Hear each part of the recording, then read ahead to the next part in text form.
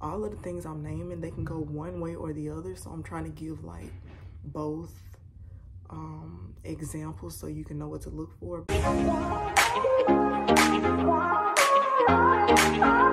Hey you guys, welcome back to my channel.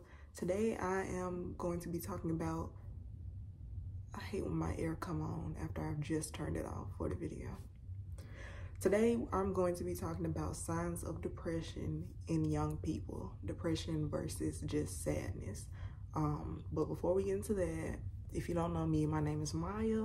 I do mental health content, acting content, and vlogs. So if you like that type of thing, you should subscribe to my channel. Let's just get straight into the video. I do have a history of depression and anxiety, so I know a lot about it, and I try to take what I've learned over the years and my experiences and help other people by making these type of videos so you can like learn. And if you're dealing with somebody that you know that's dealing with depression or something like that, you can try to figure out ways to help them and how to be in their life.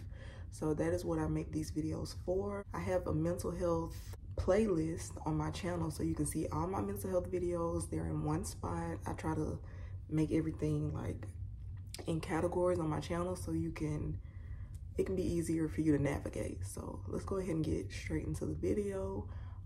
If you like these glasses, I will put a link to a video I made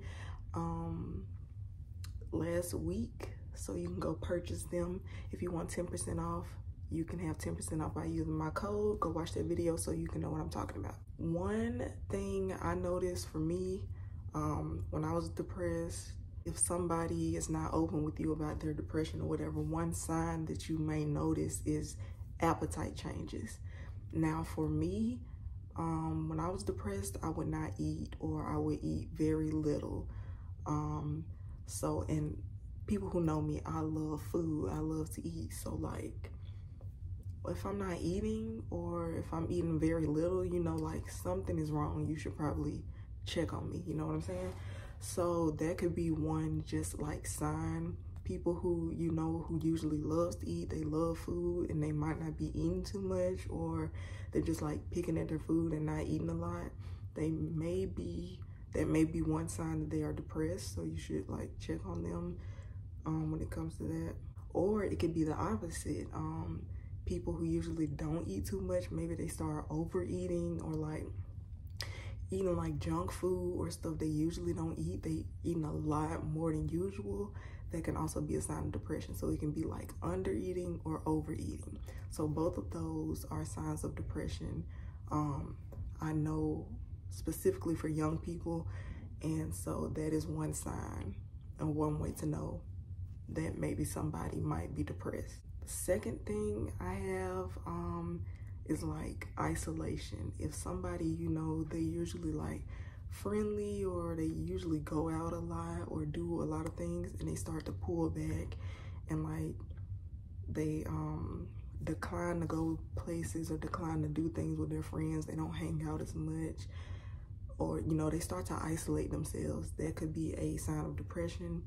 Or it can also be the opposite.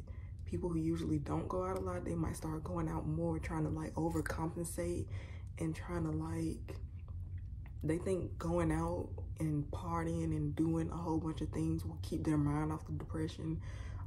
So there is still a sign of depression. So like they're going out all the time trying to do this. They go in here and go in there, and they usually don't do that. They're maybe trying to overcompensate or like distract their minds from being sad. So that could be another sign. And then when it comes to like hygiene, I know for me, when I get super depressed, like I won't shower a lot.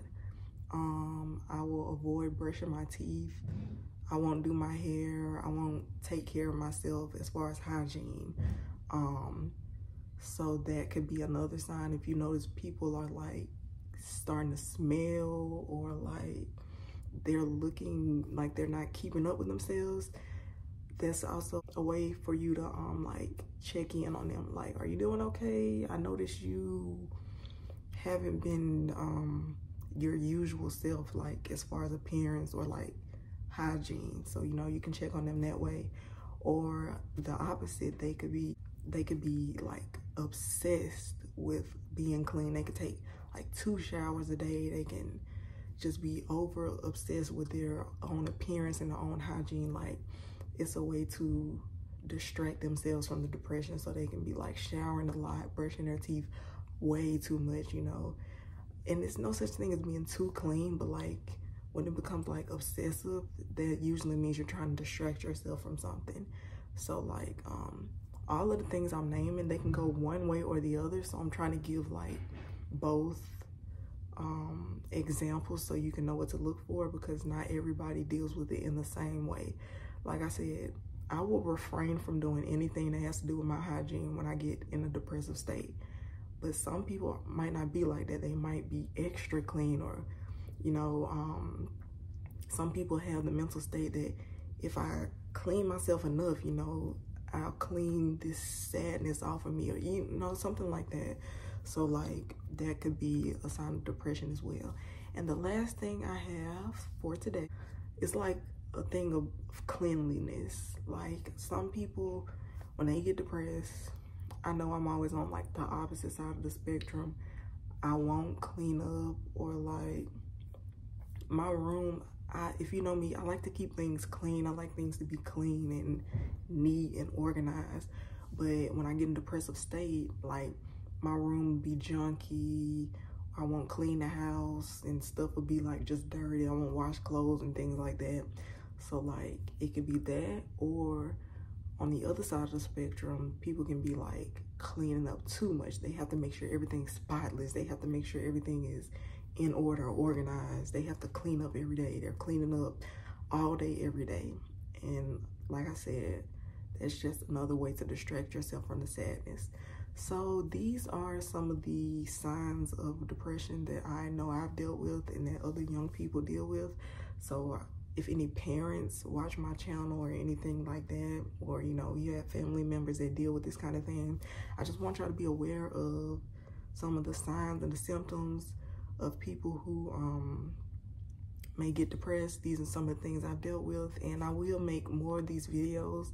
I just wanted to do a few of the symptoms today, and I'll just make this like a continuation, a series or whatever. So I hope you learned one thing from this video at least, and I hope this video helped you in some kind of way. If you like this video, don't forget to leave me a like, comment something down below that you learned or you may not have known. Subscribe to my channel. Make sure you share this video with at least one person.